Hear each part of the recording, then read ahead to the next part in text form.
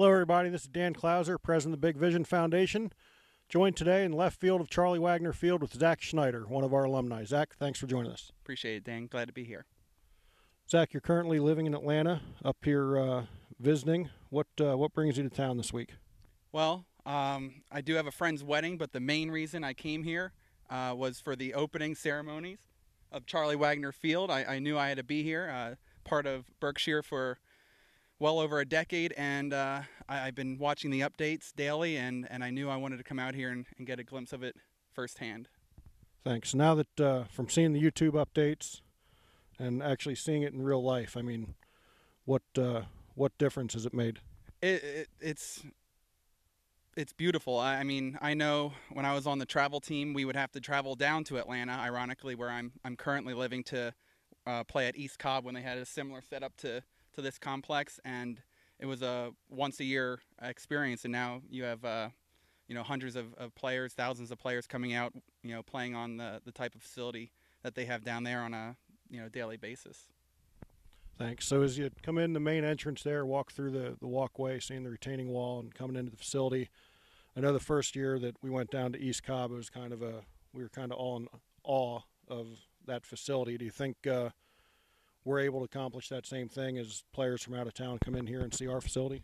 Absolutely. I mean, down there, I don't know if we kind of expected it to be there, but now you have teams coming from all over the nation to Berks County, and having something that probably, I would say in my eyes, is better than what their facility is in Reading, Pennsylvania. I think everyone's going to be shocked, just like we were when we were 18.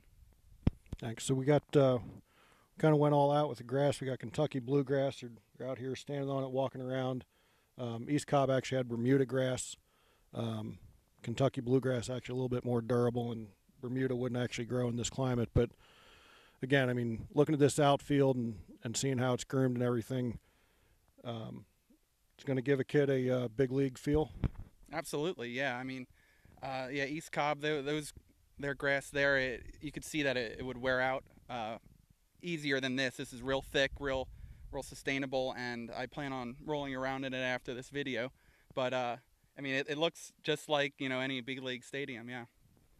So you and one of our other alumni, who we'll be hearing from shortly, Pete Jordan, are out here taking some BP.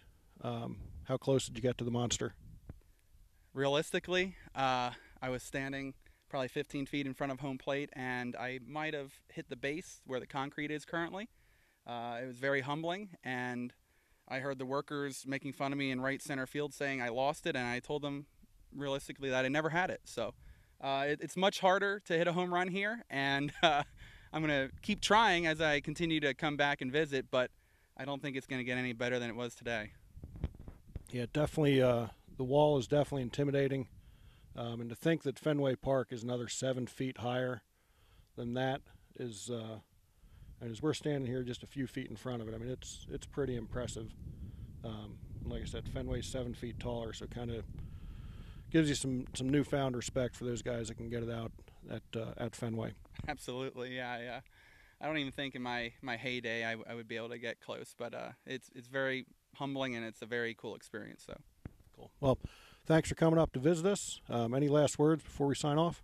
No, I'm just really proud to be a part of the organization and see where it's grown from 10, 12 years ago, traveling everywhere, and then now you guys hosting everything. So it's a big accomplishment, and I'm proud to be a part of it.